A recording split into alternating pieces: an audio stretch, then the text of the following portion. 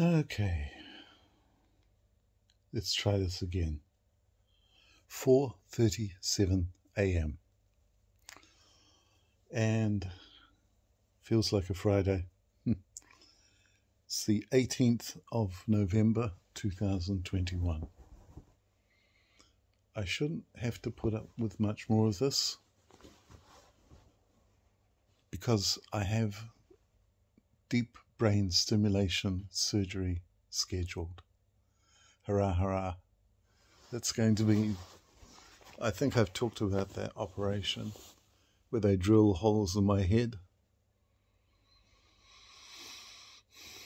and they attach the wires to a controller, and that controller allows you to live more of a normal life with higher quality of life. I know what's happening right now consciously is a result of a dopamine deficit, but it feels different somehow because I know that this will come to a head soon. My surgery will be on the 13th of December, and I'm really looking forward to it. Yeah, I've had some anxiety, and that will pass.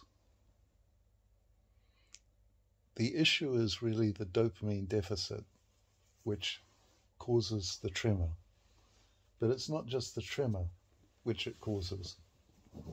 It's also the non-motor symptoms, the ones that lead to depression and constipation and all sorts of other nasty illnesses. But at the moment, it's sleep, the inability to sleep. Waking up at 1 a.m., even though I've taken a sleeping tablet, I know I can't take any more dopamine agonist or any Madapar because that will just cause this to loop. So I have a very strict list that I have to follow because it's the one I've got to follow. And this list is hard to do because of the dopamine deficit.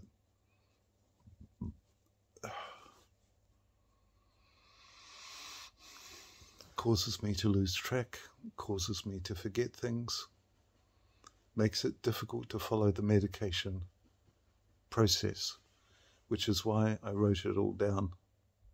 And I've been to the specialist, and actually 2 specialists have reinforced that I just need to go through this.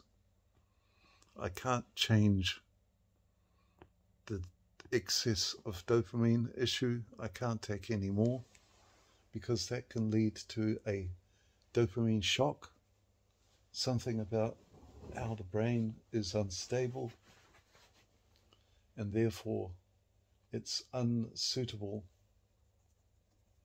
for doing the surgery, or at least it makes it more difficult. Who knows? So the situation is as follows. I have a very nice list, a daily medication schedule, and this list is the one that I helped to construct by chasing the dopamine dragon. And in this list, I list the pills that I need to take and when I need to take them. And it starts at 7 a.m. with the first dose of 2 Madapar 100 milligrams. And there are 5 more of those doses going throughout the day to help me stay stable. And I end up taking about 1.2 grams, which is far too much.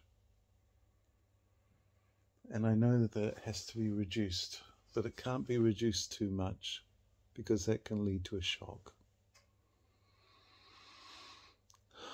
So I wake up and I get up and I do meaningless things, sometimes hopefully meaningful, such as red light therapy. I don't know if that helps. Maybe it does, maybe it doesn't. Time will tell. I've tried to use a dopamine inducer. I don't think it's called that. I can't remember the name, but I have it over here. I don't want to move anything because then the camera will just fall and it will spill everywhere, and it's a pain trying to clear up and set up a camera when your hands are shaking.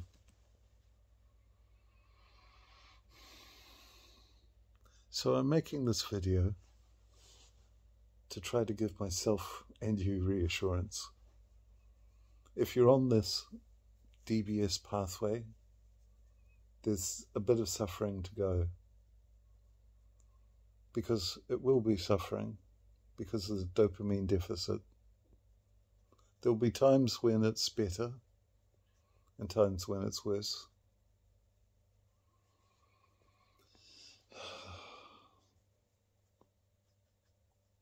You don't want to hear any more. Actually, I want to hear more. I want to hear the positive things.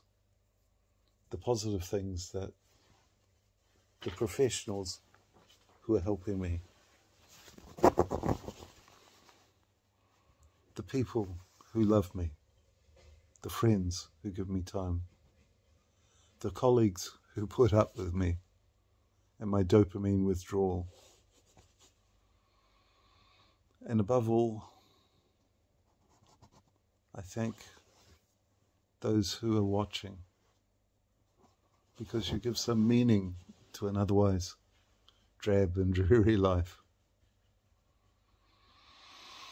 Perhaps I can send a message, or at least provide an example of what it's like to have this dopamine deficit and this Parkinson's disease. Mine isn't a bad one. Mine's actually not bad at all. People have it much worse than I. It just feels bad, but it's a feeling. Which is why, oh, don't touch that. Which is why I use Rescue Remedy as a kind of placebo effect to help me settle down. And maybe it works, maybe it doesn't. I don't know. But I find it helps to distract me, because distraction is a useful technique. Just straightening the shirt. Because if I can distract myself, then I won't think about what I don't need to think about. It's a funny loop. Anyway, I know it's going to get worse until it gets better.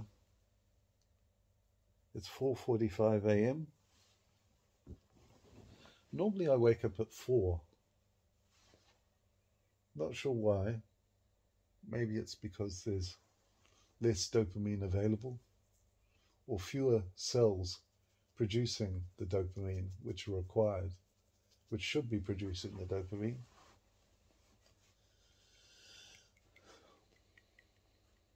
There will be pauses and perhaps times when I'm a little bit incoherent. Maybe I'm not so incoherent. I'm pretty sure I am. Fortunately, there's a lot of things that I don't need to worry about. I was worried about, for example, because of my extreme weight loss, lost 20 kilos in the past, since January, which does seem a lot. And of course you have to go through the protocol that says check in case it's something else. Maybe it's not the Parkinson's. Maybe it's bowel cancer or something.